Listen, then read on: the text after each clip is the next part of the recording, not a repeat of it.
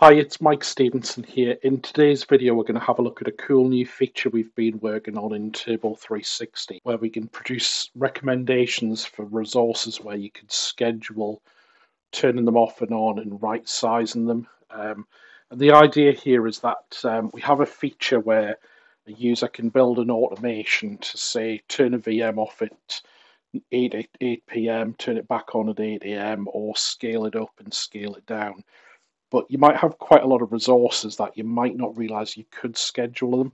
So we're trying to go beyond just creating the ability to create the schedule, but to try and identify resources that you could add to a schedule.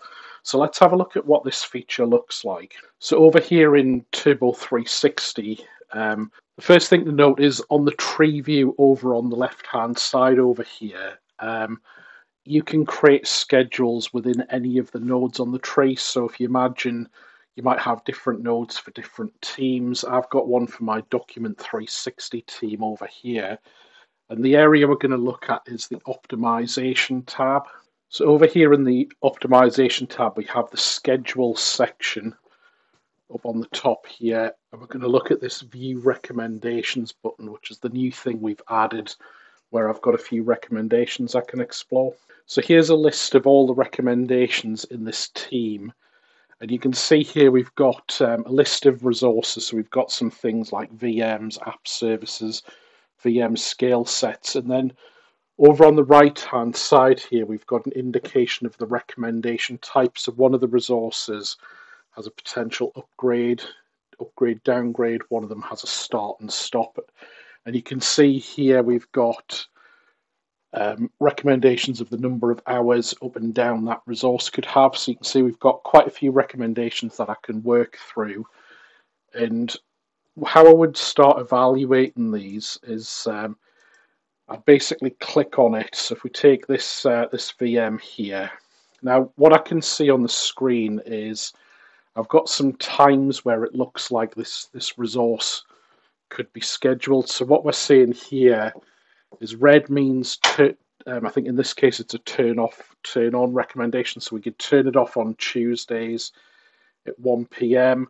and we could just keep checking it's off. We can have recommendations that say turn it on Wednesday morning. And then the skip recommendations are saying times where we can just leave it. It's not really needing to change much. Now, the idea is that in these recommendations, you might look at some resources and say, actually, this one's absolutely fine. I don't want to schedule it. So in this case, I could maybe say ignore the recommendation and move on to the next one. So one of the features we've added with the ignore is I do have the option to ignore always or ignore to a certain date. So I want to kind of maybe, with this one, I might say, actually, do you know what? I'm not 100% sure. Let's leave it as it is.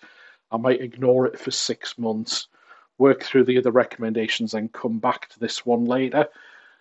If I decided I wanted to go ahead with this schedule, so I can click the Add to Schedule button.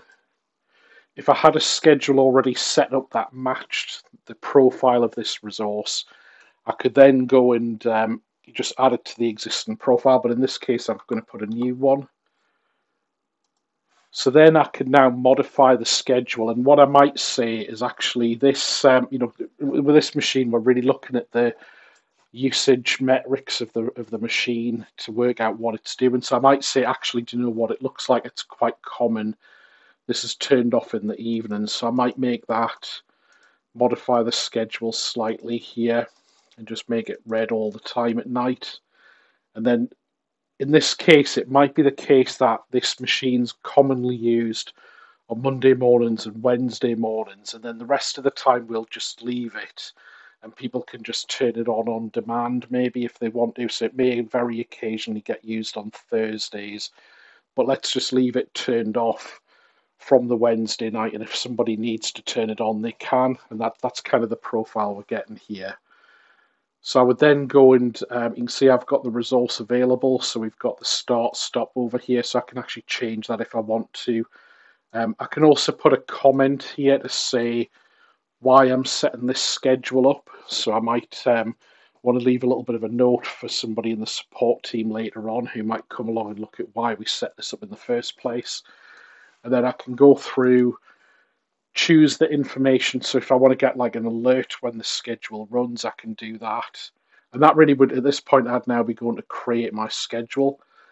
Now, the next thing we can do as well is, in addition to the schedules here, let's say we've got this app service resource where we're going to upgrade and downgrade it. Now, one of the options might be that I don't want to make this setup right now. I might want to do it on my plan. So what I can do, in addition to the ignore option, I can do things like download all the results as Excel to go and work through them if I want to, or I can also do a trigger notification. And in this case, I'm going to go and create a DevOps work item. So this will go and create, if I click send here, this will create a work item in my Azure DevOps board over here. So you can see I've got this scheduled recommendation.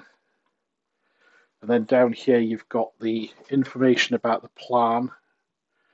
So you can see you've got the plan, the resource group, etc., the proposed plan.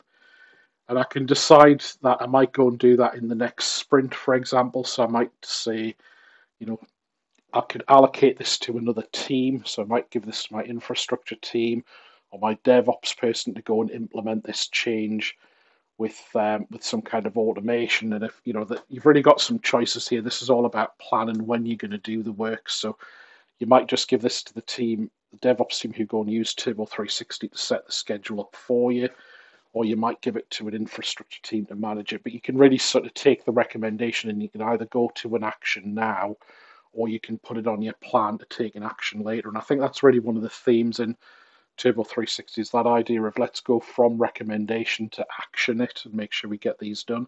So what I see with the teams here is you'd go through these recommendations. So I've got about 21 in this team.